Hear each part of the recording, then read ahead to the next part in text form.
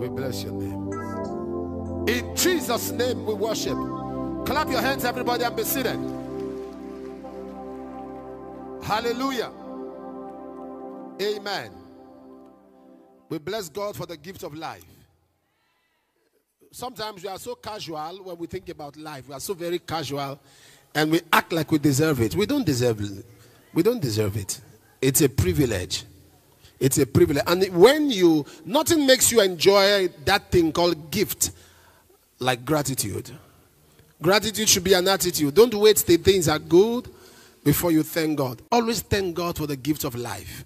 Life is a gift to be enjoyed, not a problem to be solved. Life is a gift to be enjoyed, not a problem to be solved.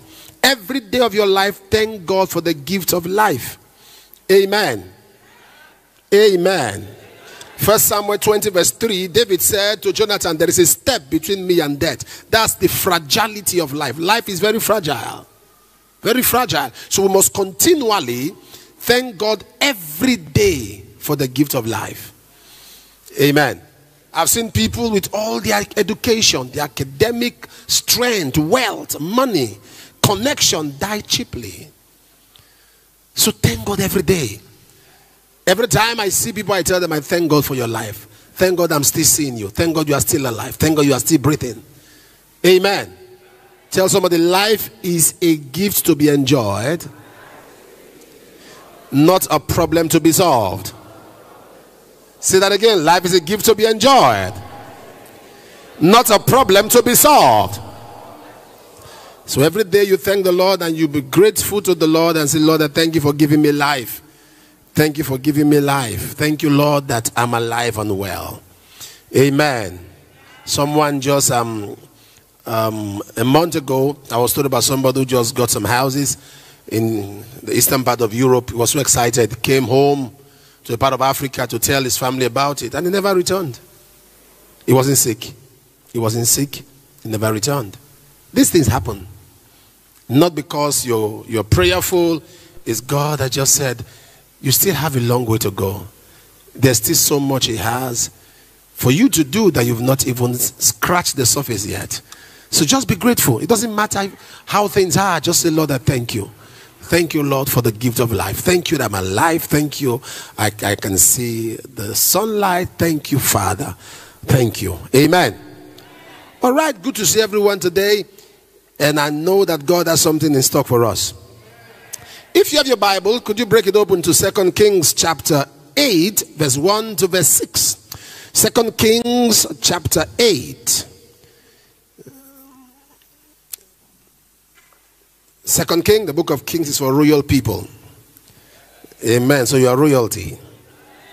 Then spake Elisha unto the woman whose son he had restored to life, saying, Arise and go, thou and thy household, and sojourn wheresoever thou canst sojourn. For the Lord hath called for a famine, and it shall also come upon the land 7 years. And the woman arose and did after the saying of the man of God, and she went with her husband and sojourned in the land of the Philistines. And she went forth to cry unto the king for a house and for a land. The king talked with Gehazi, the servant of the man of God, saying, Tell me, I pray thee, all the great things that Elisha had done. And it came to pass, as he was telling the king how he had restored a dead body to life, that behold, the woman whose son he had restored to life cried to the king for a house and for a land. And Gehazi said, My lord, O king, this is the woman. Divine arrangement.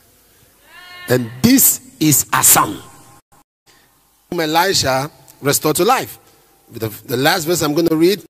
And when the king asked the woman, she told him. So the king appointed unto her a certain officer, saying, Restore all that was hers, and all the fruits of the field, since the day she left the land, even until now. I want to share briefly on divine help. And I want you to lift your right hand before I go further. Say, in the name of Jesus, by reason of the anointing today, I will be greatly helped. Say that again. I'll be greatly helped. I will be greatly helped. I will be greatly helped. In Psalm 46 verse 1, it says, God is our refuge and our strength, a very present help in time of trouble. In Hebrews 4 verse 16, it says, let us come boldly to the throne of grace, that we may obtain mercy and find grace to help in time of need. Psalm 22:11, it says, be not far from me, O God, for trouble is near. Everyone who needs a colorful life must understand that without the help of God, we are helpless on the earth. Thank God for academic qualification. Thank God for the pursuit of a job. Thank God for the desire of a better life. But without the help of God, every exercise ends up in futility. Help! It says God is a very present help, and in the name that's above every name, I make this declaration precisely, that everyone under the influence of my voice, you shall be greatly helped by God. The most urgent intervention of man is the help of God. Is the help of God. Nations with all their strategies fall prey into the enemy territory. We live in a world, I wonder why Christians are no more prayerful, because we live in a world where wickedness is on the increase. In those days when nations are at war, they get up, they get all their weapons and they release missiles, you know, from the camp of one nation. They release from the artilleries, they open their bunkers and they release bombs and bullets. No, but now right in your room there are guided missiles that are sent from it comes to the confine. That is to tell you that Satan is increasing in demonic technology to see their lives are taken, and you are still an outdated Christian that believe that with mere confession without warfare you can achieve a glorious destiny. That is exercise in futility. Until you understand the God factor in matters of destiny, until you understand the God factor. Someone was getting married in John chapter 2 from verse 1. The Bible says both Jesus and his disciples were invited. That man understood the God factor. There are so many of us that we make our plans, we make our desires, we have all our plans lined out, and we exclude God from our thinking. The Bible says there is a way that seemeth right unto a man. Proverbs 14 verse 12, Proverbs 16 verse 25, Proverbs 12 verse 15. He says the way of a fool is right in his own eyes. There is a way that seemeth right unto a man. As a matter of fact, it is better you have little with more of God than have plenty with less of God. Are you following what I'm saying? The Bible says in Proverbs 15:16, he said little with the fear of God is more than a great treasure with trouble therein. Everyone that wants a glorious destiny must understand the place of divinity. The place where we read Elisha speaks to a woman and said there is about to be a famine in the land, and this famine will be there for 7 years. So number one, the first trigger of divine help is divine direction. The first trigger of divine help is divine direction. If you want divine help, you must understand divine direction. The Bible says in Proverbs chapter 3 from verse 5 and verse 6, trust in the Lord with all thine heart and lean not to thy own understanding, but in all thy ways acknowledge him, and he shall direct your path. He shall direct your path. He shall direct your path. I prophesy, he shall direct your path.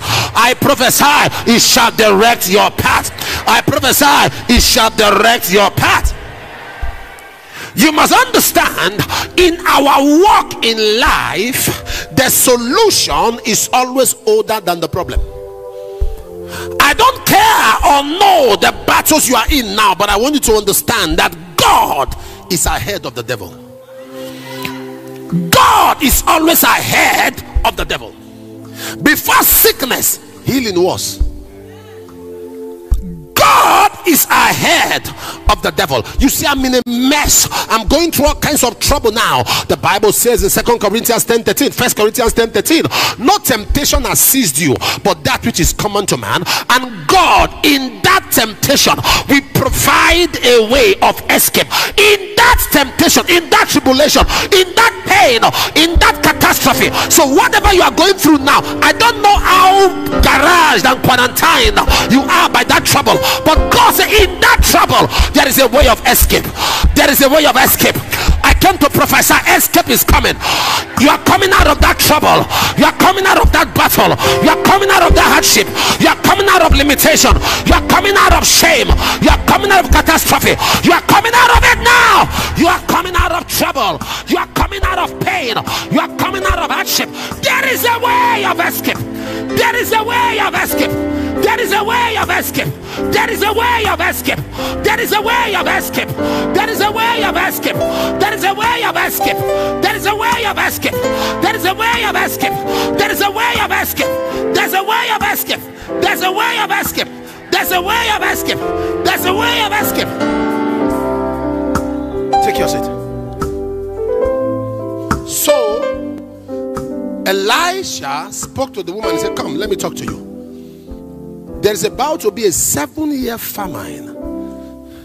So you have to leave this land and go to where you have preservation.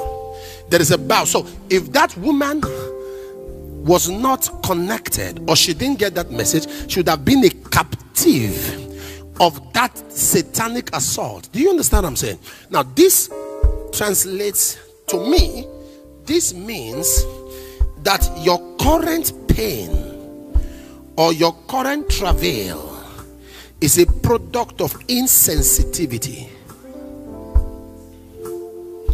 Your current pain, your current travail is because you were not sensitive to the spirit. There were signals you got. There were signals from God. There were counsels from God. Either they came as a parable or they were not glaring enough. So you didn't understand. Like the sons of Issachar, the Bible said they were men who had understanding of the times and season and knew what Israel ought to do, because the proof and evidence that you have understanding is action. Am I speaking to somebody now? Instruction without corresponding action is charismatic affliction. When you have instruction and there are no corresponding action, it is charismatic affliction. So the proof, you see, we are in a generation of so much revelation but less manifestation because no action. If you are looking for new messages, they are in church. Revelation, they are in church. New preachers, they are in church. But there is minimum manifestation of power because we do not act on those revelations. We do not act on those revelations. He said, the labor of the foolish wearieth every one of them. Ecclesiastes 10:15. For he knoweth not how to go into the city. So divine direction is the key for exemption. It was a key that exempted the woman. The widow was exempted from the assault of the devil. She was exempted by divine direction. Somebody say, in the name of Jesus, I receive sensitivity. Oh Lord, when you are speaking, help me to hear. When you are instructing, help me to follow. When you are speaking, help me to hear. When you are instructing, help me to follow. When you are speaking, help me to hear. When you are instructing, help me to follow. When you are speaking, help me to hear. When you are instructing, help me to follow. Divine direction is the platform for divine intervention. Divine direction is the platform for divine intervention. There is no intervention without direction. Divine direction is triggered by trust. If God must direct you, you must trust him. Trust in the Lord. Trust. Understand that God has spoken. The Lord said, I should tell you, if you stop now, he will not miss you. If you stop coming to church, God says he won't miss you. You need him. You say, who are you to strive with your maker? Where shall I go from thy presence? Psalm 139 from verse 7. When I go to the mountain, you are there. I go to the valley, you are there. Everything God tells you to do is for your good. It is serving God is for your good. Am I speaking? So no matter what you are going through now, if you can key yourself into God's word, everything turns out. 1 Peter 5 verse 10. The God of all grace, who has called you to eternal glory, after you have suffered a while, establish you, strengthen you, and settle you. Establish you, strengthen you, and settle you. The God of all grace, who has called you to his eternal glory, after you have suffered a while, establish you, strengthen you, settle you. So child of God, every act of service is for your good. Every instruction is for your good.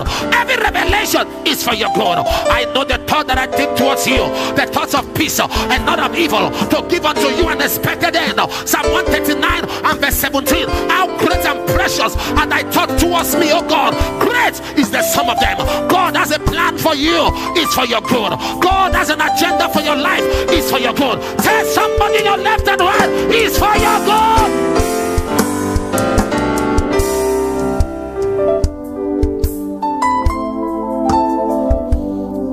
How many of you have ever sat down at some point of your life and you walk with God, and it's like you are tired of this walk with God? Have you got to? Don't add lies to the list of your sins. How many of you have ever got to that point in your life where you're like, you know what is even happening? Is God even looking out for me? It has happened. I said, don't add lies to the list of your sins. They're already too much, so don't add lies to it. Okay, everyone has come to that point. Has come to that point in life where you see things that you feel or you think you don't deserve. You know, sometimes this happens to you. You say, Lord, why me? Who else? Lord, why me? Who else? Who do you wish that for? They don't say, oh, God, why? They say, God, why me? So it should be somebody else, but not me. And this woman got an instruction. She got divine intervention because of divine direction. You will no more be blind. You will no more be blind. From now, receive direction. In the midst of that confusion, receive direction. This woman got a miracle. Don't forget, let me tell you how the divine direction works. This woman got a miracle. Her child was preserved. Her child was preserved, brought back to life. Yes, she maintained the connection to the prophet. She could have detached after the miracles. You see, in this our walk with God, love is the factor. Love should be your motivating factor. Love should be that motivating factor.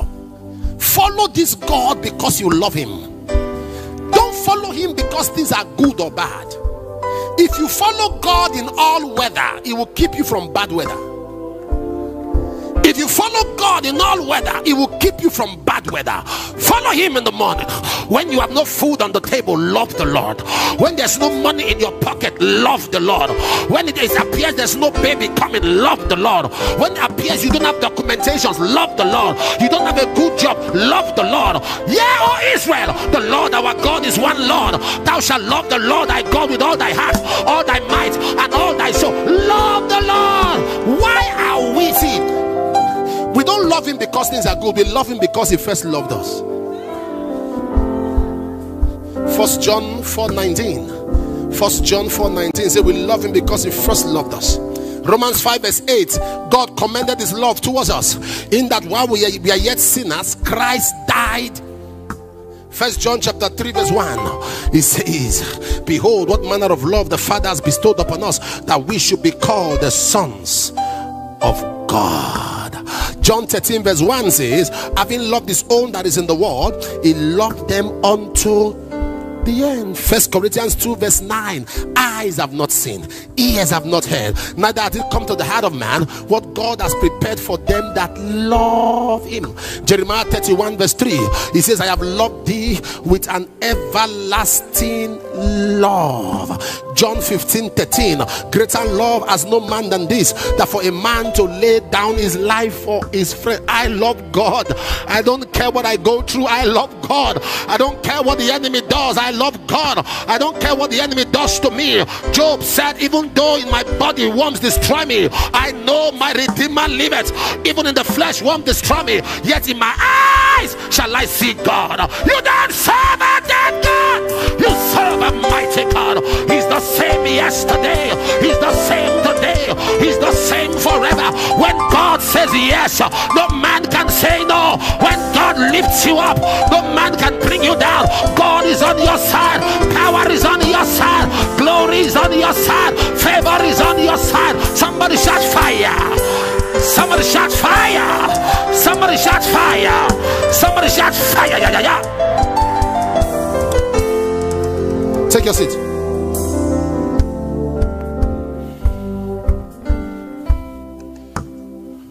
Take your seat. Proximity with the anointed can trigger divine direction. Proximity with the anointed can trigger divine direction. Sometimes when God Almighty connects you to people who carry his grace and his glory, and you identify the finger of God, the definite finger of God in their lives, let there be proximity. It can preserve you. It can help you. Are you what I'm talking about? Yeah, I understand you as the apostle. You don't understand there are fake pastors, just the way there are fake doctors. Oh, there are fake prophets, just the way there are fake nurses. There are fake bankers. There are fake lawyers. It's everywhere. Am I talking to somebody? But there is the original. The Spirit beareth witness with our spirit. The Spirit will bear witness with your spirit. So there is proximity, and you are very discerning. And he said to the woman, he said, you and your family. So divine direction is also the key to family preservation. Listen, it is good enough to have a family or siblings that believe in God. It's okay. But have siblings that believe in you. Listen, they believe in God, but they believe in your vision. If not, you have people you claim to serve the same God, but it's like mouse and cat. Yeah, there are people who everyone goes to church in that family, but they are at loggerheads because everyone is fighting everyone. Everyone is fighting everyone, and that is where sensitivity comes in. Total sensitivity to the Holy Spirit. Total sensitivity to the Holy Spirit. You have to be sold out. You can't be a part-time Christian and defeat a full-time devil. Sold out. You can't be a part-time Christian and defeat a full-time devil. Satan is wicked. Even if you take D from devil, he's still evil. Satan is corruption personified, extermination personified. So do everything to make intercession for your family. Why do you think anytime God saves a man, it reflects on his household? Because God knows these are the closest things to that man that can pull him back to where he's coming from. He sent a word unto Jacob. Isaiah 9 verse 8. It lighted upon Israel. Abraham my servant, I know him. Genesis 18:19. He will command his household. Choose you this day, Joshua 24:15, whom you will serve. But as for me, yeah, because they know that the proximity to their household can take them back to the place of captivity. A man brought his wife for prayers, and this man is a pastor. And when they brought the woman for prayer, she was skinny, she was drying, she was dying. And the man had prayed, and the Lord spoke to him in the revelation and said, take your wife to Apostle Suleman. And the man came. I was surprised because he's some great guy. So when he came, I was like, what's wrong with him? They kept it a secret. Nobody knew the woman was sick. So I saw her. She was a shadow of herself. And when I saw her, I was a little bit humbled. I'm like, What happened? And she began to speak, and the Lord said, tell her to keep quiet. And the Lord spoke. What I heard shocked me. I said, ma, sorry, the Lord said you are into witchcraft. She said, yes, I'm a witch. The husband was there. I gave the prophecy. I was shocked, but I had to maintain composure.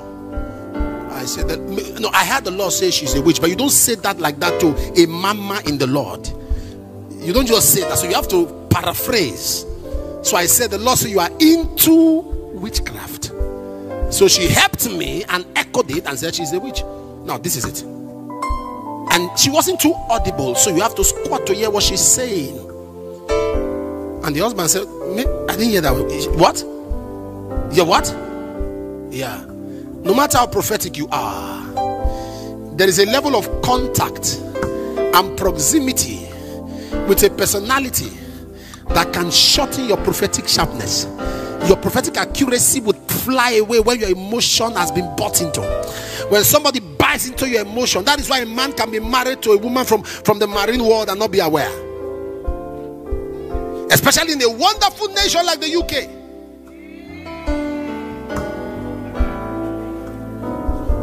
When their Christianity is as cold as their weather, you discover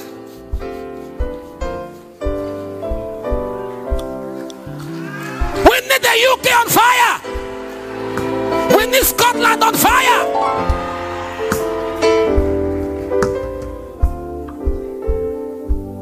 And this man was shocked.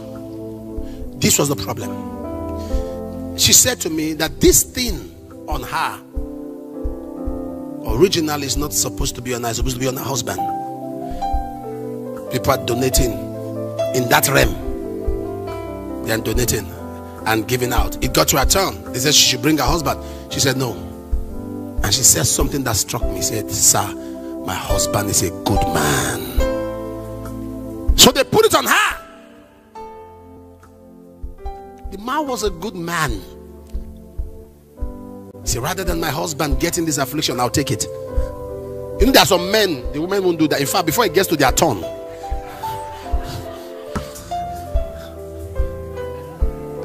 say, excuse me, Lucifer, you are wasting time. When is it my turn? This man is wicked. Families. Psalm 86 verse 6, it says, is set solitary in families. Can you open your hand for 1 minute, please? Everybody, open your hand. Open your hand and stretch it to the altar. Now, I make this declaration concerning your family and everyone that deserves this prayer in your family. Because of you, your family is preserved. Your children preserved. Your spouse preserved. Your siblings preserved. They are preserved. They are preserved. They are preserved. They are preserved. They are preserved. They are preserved. They are preserved. They are preserved. They are preserved. If your amen is louder, take the blessing. Take your seat for a short while.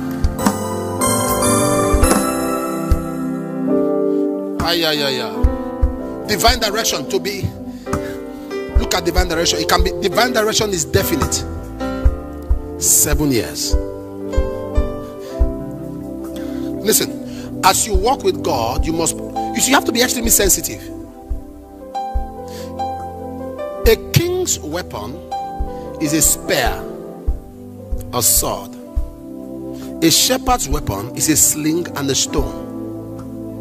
And as far as God was concerned, Goliath needed to go down through the instrumentality of a shepherd. That was why when Saul brought the king's weapon, David said no, he took a sling and a stone. You can see that Saul could not preserve the father's asses. God used that as a test run for his assignment.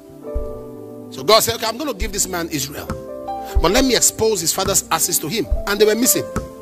So God said, this guy becomes king of Israel, Israel will be missing. Off the map. So God gave the sheep to David. and said, let me see what you would do. When the lion came, he fought it and preserved the sheep. The bear came, he fought it. God said, this man will lay his life down for Israel. So you must understand, everything you are going through now is in preparation for your next level. Sometimes when something heavy is coming from the Lord, something heavy to teach you capacity, God will allow you go through certain things to teach you capacity, so that when this greatness comes, you have largeness of heart to maintain it and still love the Lord. So when this greatness comes, sometimes God will get to the end of yourself. End of yourself. End of yourself. Because of the level. So when you attain that level, all you will say is that this is God. Not by power, not by might, but by the Spirit of the Lord. If you must enjoy divine help, number two, you must understand that waiting has an end. Waiting has an end. 7 years. You see, after 7 years, I don't know how long you've been waiting for a testimony. You've been waiting for a turnaround. You've been waiting for a miracle. You've been waiting for an encounter. You've been waiting for a visitation. You've been waiting for an upliftment. Your waiting ends today. It ends today. It ends today. It ends today. Do you know there are two birds? There are two birds that were prophetically predicted before the time. One of them was Isaac. Before Isaac was born, there was a prediction. And the other was Samson. Before Samson was born, there was a prediction. But there was another bird that was not, as it were, a prediction. It was a connection, because it ushered in the Messiah. And that was John the Baptist. Am I talking to someone here? The Bible says when Mary met Elizabeth, the babies in their womb moved, because the seed they carried was of the Holy Ghost. So anywhere the Holy Ghost is, there is movement. You can't carry the Spirit of God and be stagnant. The seed was of the Holy Ghost. So anywhere it is, there is movement. It's moved. When you are born of the Spirit, you are like the wind. The wind bloweth where it listed. You can't tell when it cometh or whither it's going. So is every man that is born of the Spirit. I came to catapult you. I came to catashoot you. I came to catamove, catafire. And I decree by the power of God and by the force of the, you are moving. No one has permission to be stagnant or remain on the same spot. Your waiting time is not your wasting time. I decree in the name of Jesus, you may have waited, but you have not wasted. I say you may have waited, but you have not wasted. I see your waiting coming to an end. Your waiting comes to an end. Your waiting comes to an end. Your waiting comes to an end. Your waiting comes to an end. If your amen is louder, you are the one I'm talking to. Take your seat. Wait. There is something I found out.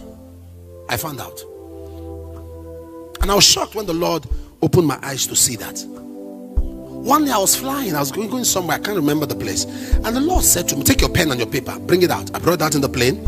He said, do you know you all in your realm always talk about my time? My time. He said, I don't live in your zone. He said, I don't live in time zone.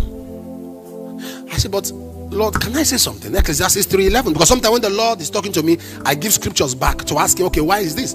I say, he says he made everything beautiful in his own time. He said, okay, scriptures, right? He said in John chapter 2, I actually told Mary that my hour has not yet come. And I did a miracle that same hour. I said, that's true. So Lord, what is this time? Because sometimes when we are expecting a miracle to happen, we are expecting something and we say, at God's time.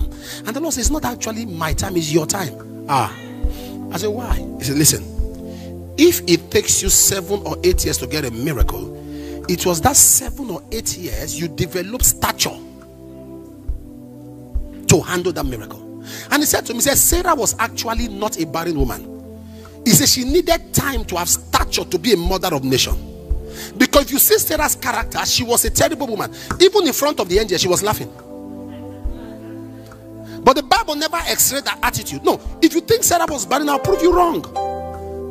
Those, you see, the authors of scripture wrote scripture to our understanding. When the king took Sarah into his house, the Bible said God made the king impotent. Why was he impotent? Because any attempt, Sarah will be pregnant. You are not what I'm talking about. So it took, if you see Abraham, even at 23 years of expectation, Abraham was still asking God. God has spoken to this man 22 years. You shall have a son. He was 23 years expecting, still asking God, shall Eliezer become my heir? God said, you 2 years more. You don't have stature.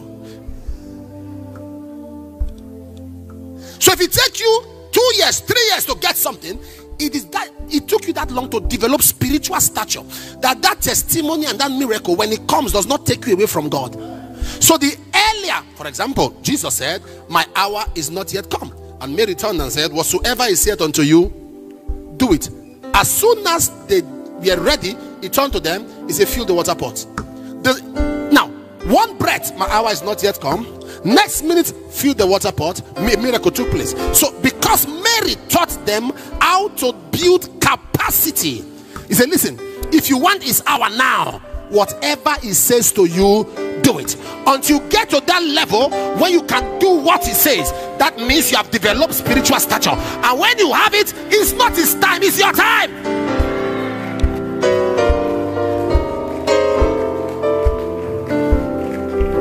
You don't get what I'm saying? So it's taking you 10 years to get a miracle. Lord, where will my time? God said, no, you don't have capacity. The fact you are still crying to God for a miracle means you have not grown. See what's he talking about? Yeah, get to the point in your life where the miracle is not your pursuit. Get to that point you are saying, Lord, you give it to me, fine, you don't give it to me, I love you anyhow. When you get to that level, you have grown stature. It's stature. Spiritual stature. So people keep praying and hoping and expecting. God is waiting for them to grow. When they grow to that point that they are not being propelled by the troubles and challenges of their life, that the factor, the motivating factor is their love for God. When they get to that, you see Abraham, when the miracle came, he had even forgotten. He was just enjoying it. Jesus in his pre-incarnate form, they appeared on the plains of Mamre in John chapter 18, and they were walking in Genesis 18, and as they were walking past, Abraham said, oh, please come in. Come in. And as they walked in, the Lord reminded him of what he said. And Abraham said yes. And he said, Sarah will get a miracle. Sarah laughed. And God put a date on it. By this time next year. Because now you have grown stature. You have grown maturity. By this time next year. So God is waiting for you to grow. He's waiting for, and the proof of your growth is that you are not desperate. You are no more desperate. You are no more overwhelmed, as it were, by the challenges around you. That in the midst of all these battles, there is joy inside of you. Rejoice in the Lord always and again. Rejoice in the Lord always and again. That in the midst of pain, get the devil mad. Let your joy mess up hell. Let your joy make the devil go crazy and cranky. Let your joy make the devil ask, are you sure you sent that attack? And the demon said, yes, we did. I said, but they're not looking like it. They're not acting like it. They're excited. The joy of the Lord overwhelms them. Count it all joy when you fall into diverse temptation, for the trying of your faith worketh patience. Let patience have a perfect work in you, that you may be entire, wanting nothing. Usually we have all night prayers, warfare, all night, all week fasting. Can we have all night of joy? Just excited. Everyone is just jumping and excited and thanking God for life, and excited and thanking God, and excited and thanking God, and excited. Make the devil go mad. All the soldiers took their weapons. They got to Jericho, ready to fire. The Lord said, march round. March round and be silent. Then on the 7th day, shout. Sir, soldiers are not trained to shout. They are trained to shoot. Soldiers are not trained to shout. They are trained to shoot. It's a march round. On the 7th day, shout. I'm happy that it's not our generation. The Lord said, march round for 6 days. On the 7th day, shout. It's okay. 7 days. It's okay. I'm going to. Please, when you put march, something's happening. Call me.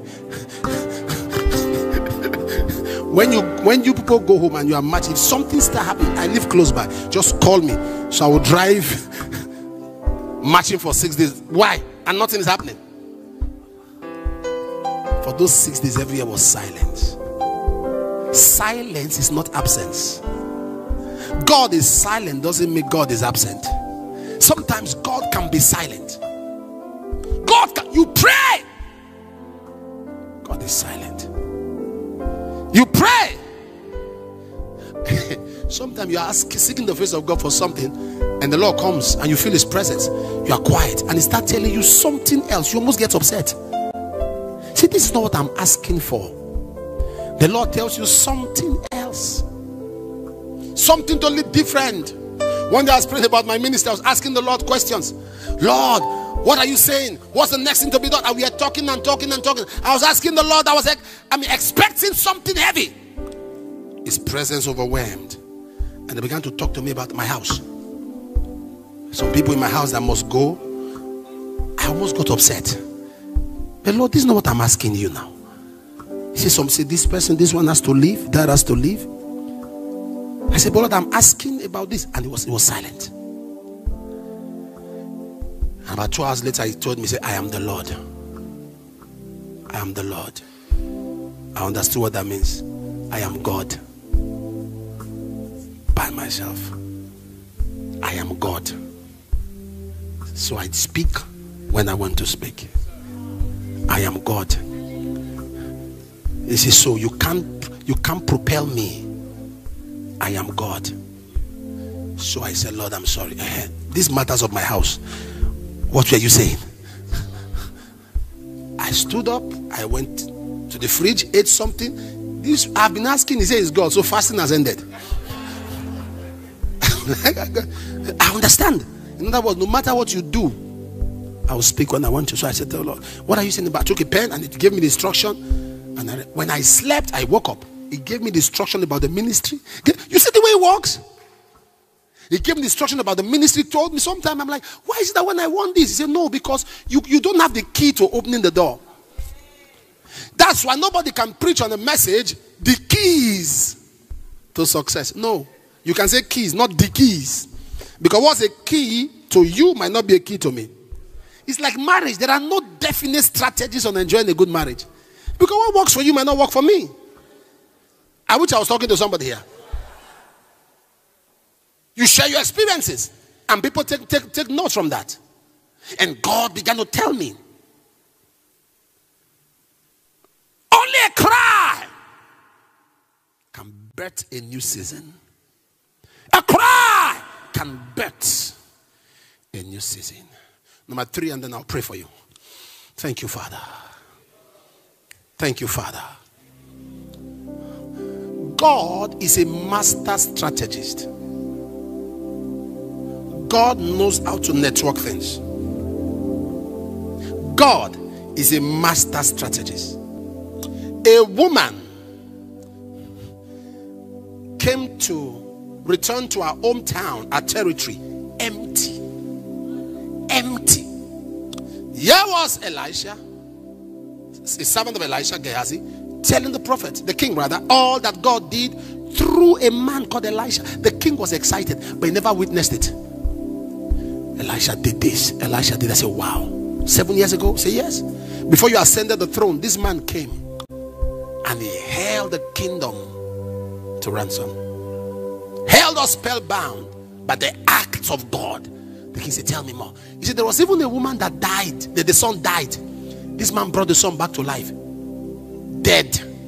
While he hit that point, the woman walked in. is a master strategist. In not the very day your helpers will need what you have, and it will connect you to those helpers. He's a master strategist. You see, you must allow him work things out. Just when he mentioned that, the woman walked in. Have you seen situations when you walk into places, they say, if you had come yesterday? Just when he mentioned that, the woman walked in.